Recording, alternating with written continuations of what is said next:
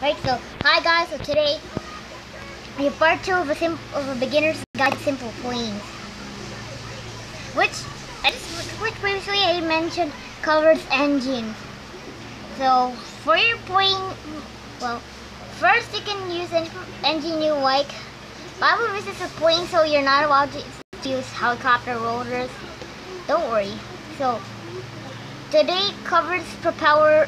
So today's engine episode covers the propeller engine. We'll get to jet engine soon. We'll get to the jet engine soon. So over here, you can choose any engine you like depending on the size of the fuselage. But for me, I prefer to choose the Blade T1000. If you press the part properties, if you click on the part properties menu, you can customize the propeller engine. Here, just leave all these complicated stuff for now. Let's start with the basics. Here, you can change the power. The HP means horsepower. It has minimum of 250 points and maximum of 1,000 horsepower. Over here, you can change the blade diameter.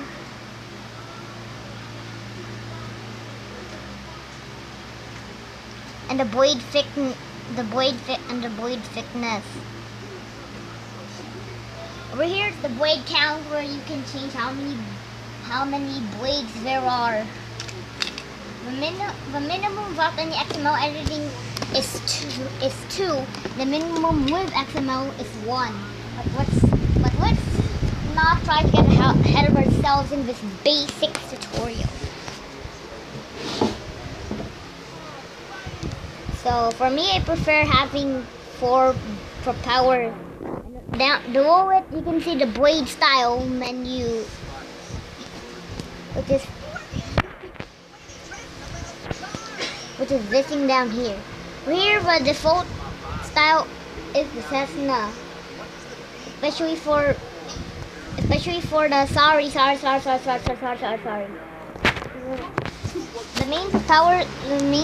propeller's main blade style, which is already pre-built, is the Cessna style. We have a scimitar and warbird. By the way, each one of these propeller engines have different.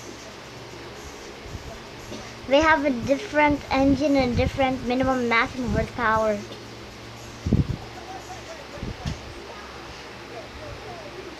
Over here, so we have the main blade style of a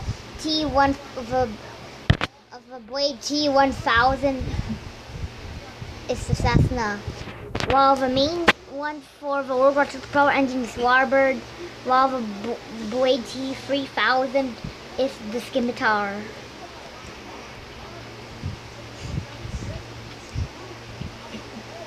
Well, don't worry. Well, if you're a jet engine user, don't worry, because this episode because the next episode will be coming soon. So now that you have your chosen engine, well, this episode actually covers all the engines. Well, except for the VTOO types. These ones are kind of complicated, but I already know my way around them, so don't worry about that, okay? Sorry about the weird kind of coughing sound in the background, and I don't know where I got that sound effect. So actually, it's actually coughing. Okay, come on guys, continue. So now that you have your propeller engine customized the way you like it, now it's time to move on to landing gear.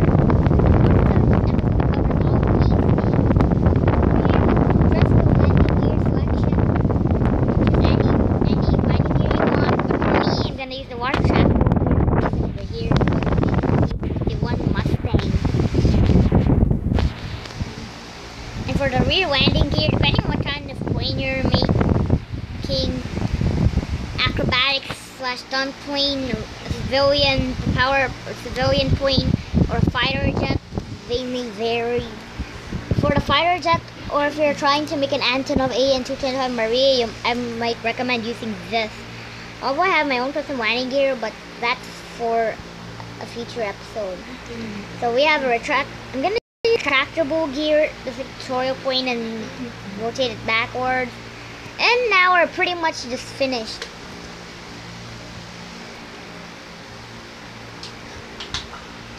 And now this section of the episode covers mirroring the aircraft.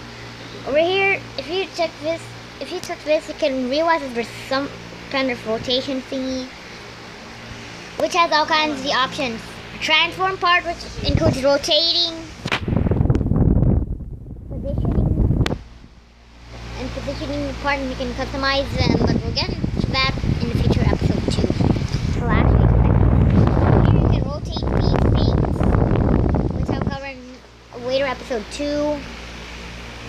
Even the attach point reattachment editors, and the paint jobs.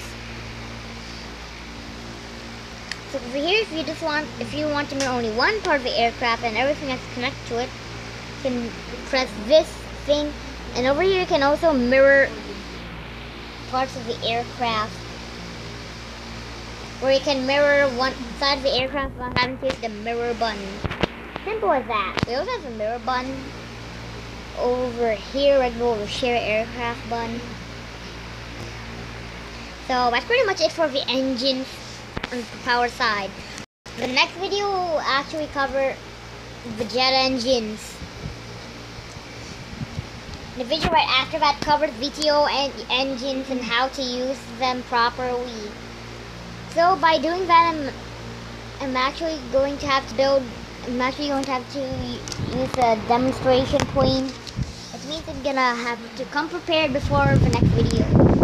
The next video after the next video. We also have all these kinds of inputs, but no. This is a basics. If you're a pro and you're complaining about me looking so good, and you looking so bad, this is just a basic tutorial. No need to hate, okay?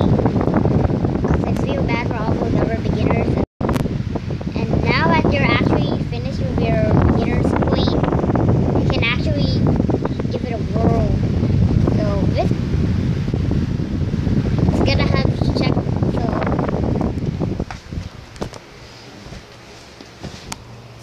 now we're gonna have to test it out.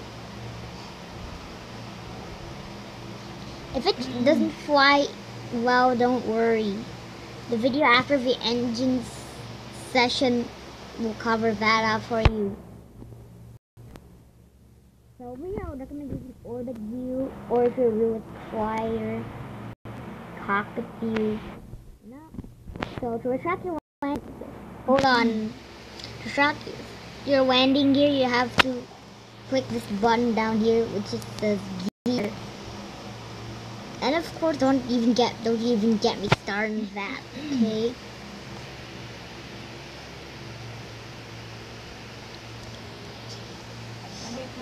Hey guys, look!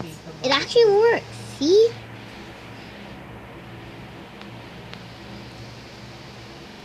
You're saying, this tutorial is useless. You can just use the school thingy of Simpleplanes.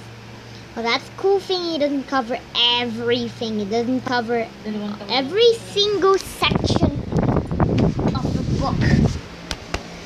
So this is why I have this beginner's guide, and there's no music or some loud wind. I just prefer hanging out right next to the electric fan.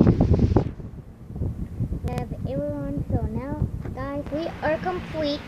See you next time. See you in the next video, which involves the jet engines.